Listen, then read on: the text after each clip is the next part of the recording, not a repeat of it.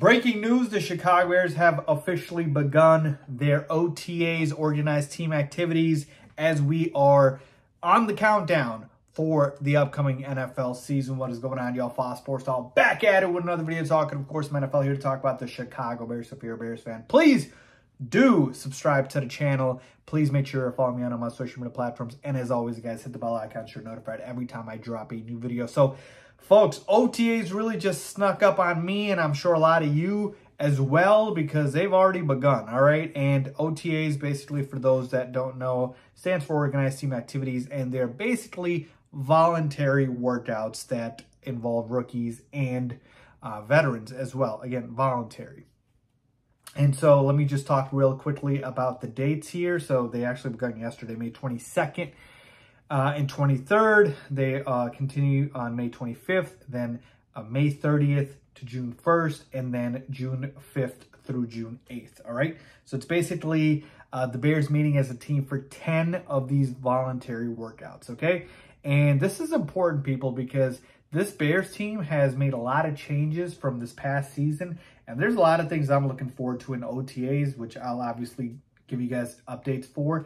There's really 5 things I want to talk about, though, that I'm looking forward to, all right? In no particular order, let's get started. Number one, first and foremost, everybody is going to want to know how Justin Fields is progressing going into year 3 of his career, year 2 of him being in Luke Getsy's offense. Obviously, that is the biggest thing, right? How is number one progressing, the quarterback? And I have a lot of optimism that Fields breaks out this year, and I've had videos talking about that very topic and why I believe that to be the case, namely because it is the second year for him in this offense. He's going to be very comfortable, way more comfortable than he was last year. But yeah, Fields' progression, how he's looking, that to me is the number one storyline. I said it in no particular order, but there we go. It is the number one thing, all right?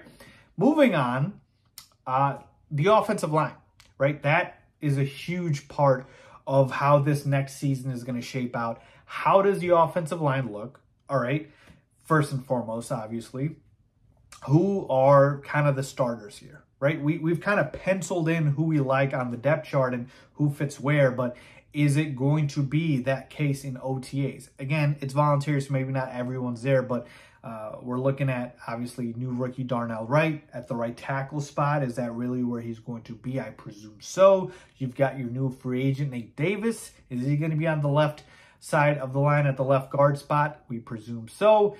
And the center spot, is it Lucas Patrick? Is it Cody Whitehair?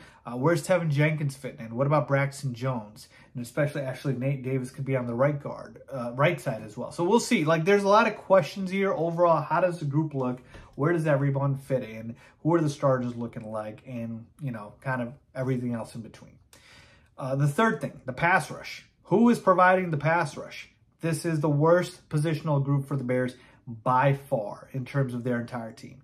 We lack pass rushers, and the interior of the offensive line got improved, obviously, because we drafted a bunch of guys in Javon Dexter and Zach Pickens, and we did sign some guys and Andrew Billings, but edge rushers, man, it is barren for the Bears. So who is providing that, right? Who is the guy? Is it DeMarcus Walker? Is it Dominic Robinson? Is it is it someone else? Who exactly is giving us the edge rusher, a pass rush help? Is it Travis Gibson? So I'm going to be looking forward to that. And look, that doesn't mean we still can't make a move here. We've still got a long time before the season starts. So Ryan Poles has talked about bringing in more help for the pass rush spot. That could be the case. All right, so pass rush is the third thing. Number 4, the new wide receiver group, namely DJ Moore. How is his chemistry with Justin Fields? It looks to be good so far, but I really want to get updates on how it's looking. Again, DJ Moore is the biggest thing, obviously, for the wide receiver group, but then Darnell Mooney coming off the injury, Chase Claypool coming off a poor end to the season, and now being more comfortable in the Bears offense. He's actually my breakout player for the Bears in 2023. So I have high expectations for Chase Claypool. How does he look? What about Tyler Scott, the rookie we drafted, right? Could he be somebody that challenges potentially Chase Claypool or another receiver and really impresses? Is he going to already surpass Velus Jones Jr. on the depth chart? So many questions I'm interested about answering with the wide receiver group. And then finally, number 5, the running back spot. Folks, Rashawn Johnson, we've all heard the glowing remarks about him.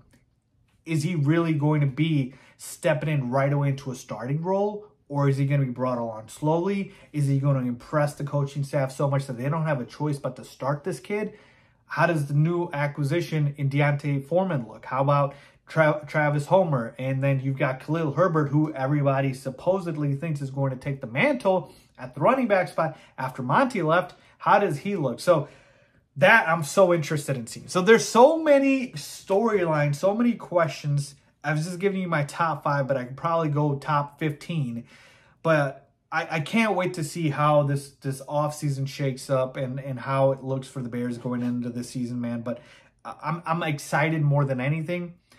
Tell me what you guys believe is your biggest storyline that you're looking forward to, man. This is by far, to me, one of the most exciting off seasons that I've had as a Bears fan, and I can't wait for the season to start. So let me know what you guys think, man. Leave a comment down below with your kind of most exciting or looking forward to thing for the Bears in OTAs, as always.